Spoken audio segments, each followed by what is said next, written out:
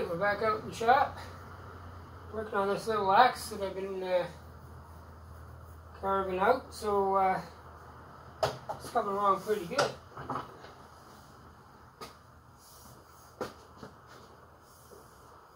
I'm filing it and sanding it, and I drew out the end there where I'm going to put the head on. So I'm going to try out this rotary rasp set I got. See how that works. Take off most of the bulk of this stuff, then I can fine tune it with a file. So this is the rasp set I got. It's 5-piece. There's one in there, and different ones. If try those out too after.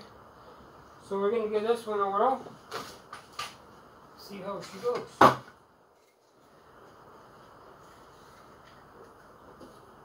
It's going to be okay until that air compressor kicks in, but we'll see what happens.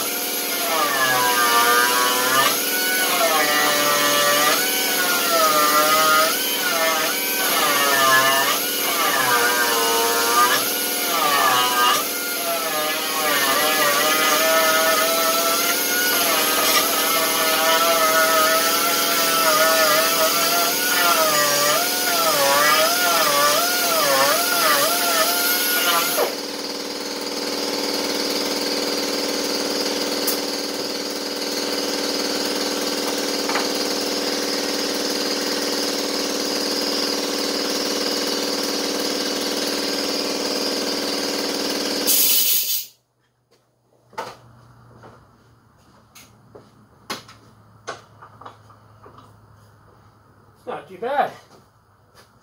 Got to get used to it a little bit more, and that takes it off pretty good.